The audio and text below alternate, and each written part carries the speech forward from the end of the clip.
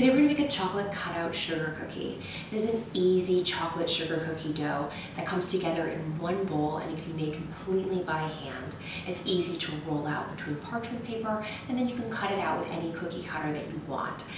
It holds its lines and keeps clean, crisp edges when baked, but it is soft and chewy and absolutely super rich and chocolatey. It's an easy chocolate sugar cookie recipe that you can either leave unadorned and undecorated, or you can decorate with your favorite royal icing or an easy sugar cookie icing as well.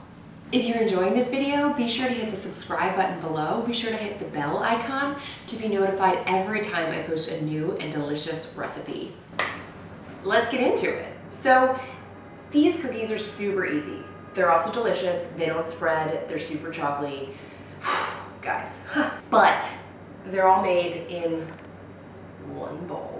Plus all the ingredient bowls, but one bowl.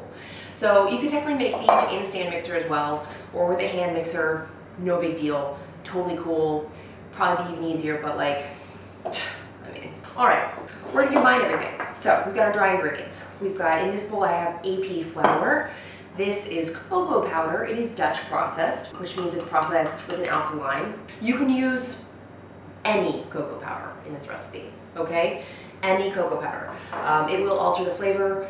Dutch process is a little richer, a little deeper, but honestly, any cocoa powder that you have on hand is gonna be great. Kosher salt. There's a little bit more in this recipe than there is in my rolled sugar cookie recipe. That is because of the cocoa powder. And it just enhances the chocolate flavor. It's really, don't skip it. It's just so wonderful, okay? Baking powder. Okay, whisk it together. You don't need to sift it. You don't need to do anything fancy here. I think a larger bowl would have been a better choice for this endeavor, just because you could whisk a little faster without getting cocoa powder everywhere. What's that? Oh, that's a professional trick. You do this while you whisk and it moves faster, okay? That's your tip for today. Get yourself a bigger bowl. And in said bigger bowl, put your melted butter. Now this is melted, but not hot. It's probably a little on the cooler side. I think my room is actually colder than I think it is, but that's fine. Just get it in your bowl. And then my sugar. This is just granulated sugar. It looks a little clumpy, and that's because it spent a little time in storage. And I guess it was moist in there. So, you know, I'm not stressed about it. You shouldn't be stressed about it. Just whisk it your sugar. Try to get the clumps out at this stage, right? Like, you know, like you don't want to be rolling into the rolling stage with clumps of sugar. So go ahead and get the clumps out at this point here. Amazing. Gorgeous. Add your egg. This is pre-whisked. It doesn't have to be pre-whisked. It does make the combination easier. Truth be told, it's only pre-whisked because I had extra large eggs. So I needed to measure them. Okay. Whisk all of that together. Add your vanilla. Cocoa powder. At least I didn't wear a white shirt. Often I feel like I wear a white shirt with cocoa powder. It's like, but why? Okay, so just stir this in. It would definitely happen faster in a stand mixer, but we'll need one. So we're just gonna, as soon as I see almost no clumps of flour or anything, I'm gonna add a little bit more. I like to do it about 3 additions. It is science, but it's not rocket science. And it doesn't have to be that accurate. So you can just eyeball it. What you're trying to avoid is adding so much flour that you overwhelm the dough and that it makes it harder to incorporate the ingredients, kind of like I've done just now. So you can see that it's a little bit harder to work this in because there's so much more flour, but it's not egregious, it's okay. We're all okay. So just keep working it. I am like spreading it a little bit. Do you see what I'm doing? Where I'm like kind of mashing it and spreading it against the side. Okay, we're gonna add the rest of our flour here. Now, we are going to finish this by hand. And you're like, what? It's not a pie dough. No. The only reason is because there is so much dry ingredient. There's so many dry ingredients. So it is a drier dough in a way. And, you know, it just makes it easier to combine. So I've got flappy sleeves, as one would, and I'm just gonna get in there, okay? This is the fun part about pastry. This is the part no one talks about. Just getting in there with your hands and just feeling the dough and the ingredients. This is amazing. You could totally do this without your hands, but it makes it faster. And we don't have all day. We want cookies. So I'm just kind of squeezing it together, right? Like I'm just kind of rubbing it between my hands in a way and squeezing it. And at this point, because your hand is already dirty and in there, like if you want to take a little snack and like try the dough, like I'm not saying you shouldn't, but like my rolled sugar cookies, these chocolate rolled sugar cookies, we want to roll the dough when it's fresh. It makes it easier. It's not going to develop an excessive amount of gluten by doing it that way, but it does roll better when it is room temperature. So the easiest and most efficient way to do that is to do it when you just mix it. So what we're going to do, we're going to divide the dough between 2 pieces of parchment paper. I'm just going to eyeball it, like it's not that serious. It's fine. I'm not going to stress about the clumps. Why? Because we're going to squish them together, and the only reason that they're apart is because we haven't bothered to do so yet. So we're just going to take our cookie dough, we're going to make a nice little ball, mostly just to get it in one clean shape here. Press it out! And then we're going to cover it with parchment and we're going to roll it. So get it into a nice little shape here. All these guys waste not, want not, you know what I mean? So, all right, press it down. All right, cover it with another piece of parchment. You could roll it out on one piece of parchment with a rolling pin. You could totally do that, and you could actually do that without additional veg flour as well.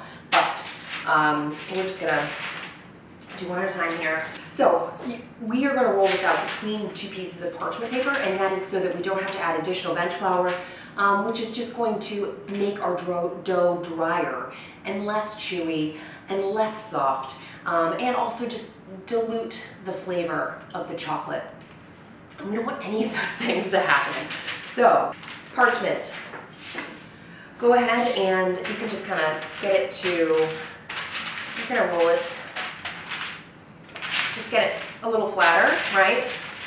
Just doing a combination of kind of pressing and rolling to get my dough to be even. And at this point, we're gonna go ahead and use the same technique that I like to use my other sugar cookies, which is we're gonna hold the parchment and then we're gonna press. Saves a lot of rolling time.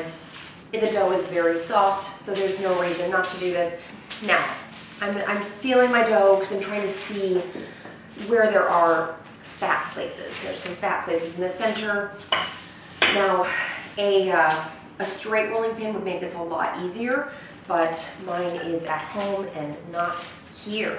Now, gorgeous, you see that? Isn't that nice? Let's go ahead and check the thickness. Okay. Still a little chunky in the center, so we'll just give her a little roll here. All right, I think we're good. Yep, we're going for about 1/4 of an inch. You could do thicker, that's totally fine. You'll just get a lower yield. You could also do thinner, but they will be more crispy. It's very hard to make a thin yet chewy rolled cookie. Go ahead and put it on your baking sheet. We're gonna chill this a minimum of 30 minutes. 2 hours would be best. So we're gonna chill it for 2 hours. And you could absolutely chill this overnight, up to 3 days, or you can freeze it. So wrap the whole thing and freeze it flat for up to 3 months. Okay, the moment has come. We are ready to roll our cookie dough. It is firm. We're taking it out of the refrigerator. And I'm just gonna take one of these sheets and we'll work with one at a time. So we're gonna go ahead and peel off the parchment off one side. We'll flip her over. Boom. And we'll peel this side as well. The reason I do that is so that you don't have to peel each cookie off of the parchment on the other side. So let's just go ahead and pick our favorite cookie cutter, whatever we're gonna do today, and go ahead and start cutting. I do use the same, I just reuse the parchment that I used to chill and roll to bake, and it just makes it a lot simpler. You're gonna wanna preheat your oven to 325 conventional. Convection is fine, but they do have a tendency to bubble up in places, so they might puff unevenly. So if your goal is to have a smooth decorating surface, then you're definitely going to want to bake them without the fan. You don't need to space them far apart. You can put them pretty close together because they do not spread. Now you can re-roll this dough. It is going to press together and re-roll better when it is not cold. Right now it's still cold. I cut those pretty quickly. So I'm just going to like let it sit here while I cut my next set, my next tray. And once it gets a little bit warmer, then I'll press it together and roll it back out the same way we did at the beginning. I love my star cookie cutters. Okay. All right. So I'm going to combine these scraps and press them together once they become room temperature, and then I will re-roll them and cut more cookies. Because you definitely, I do re-roll until I get to the very end. You can continue to re-roll it. We didn't add any additional flour, so there's really nothing, there's no problem there. It's crumbly because it is cold. So I'm going to take her, I'm going to put her over here and let her hang out until she is room temperature, even though my room is a little cold. So my oven is preheated to 325 conventional, no fan. I have briefly chilled these. It only takes like 10, 15, 20 minutes depending on how long it took for you to cut them. Me, it took like 5 minutes, so they're really not that cold, they're not that warm. And then we're just gonna bake them in the preheated oven. It really depends on the size and shape of your cookie. If you have a very thin cookie with lots of detail, like the stars are gonna bake less time than the hearts, okay? So these hearts will probably bake anywhere between 6 and 8 minutes. Is my best guess, and then the stars will probably be a little less time, so probably closer to the 6. If you're baking a bigger cookie, like a so, which is cool, then that's probably going to take closer to 9, 10 minutes, okay? So just pop them in, rotate after 3, and then just keep an eye out on them. Eye on them. So what we're doing, we're looking for them to look matte and no longer doughy in the center.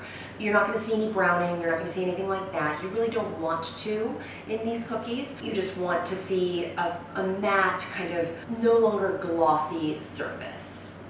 So I've actually decorated these cookies with my easy sugar cookie icing, which is just confectioner sugar, a little bit of milk. I do put vanilla and corn syrup, and the corn syrup just keeps it a little soft even when it's set, and it makes it shiny, almost like a royal icing would.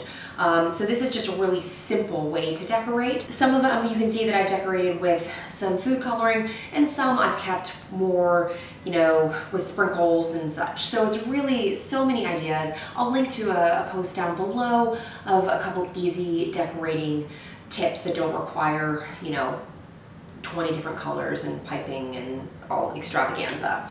So without further ado, it's time to try. I'm gonna try one that isn't iced because I actually like them better when they're not iced, because I'm weird. It's just me. Oh my god. It's so soft. It has like a little bit of chew in the center, but it's crispy around the edges. It's like super rich and chocolatey, but not too sweet, especially when they're not iced. So the dough itself isn't super sweet, which allows you to use a sweeter icing. But if you use something like my royal icing, maybe use orange juice instead of the lemon juice, just for like a really nice chocolate orange flavor. Anyways, oh my gosh, so many ideas. So good. So good.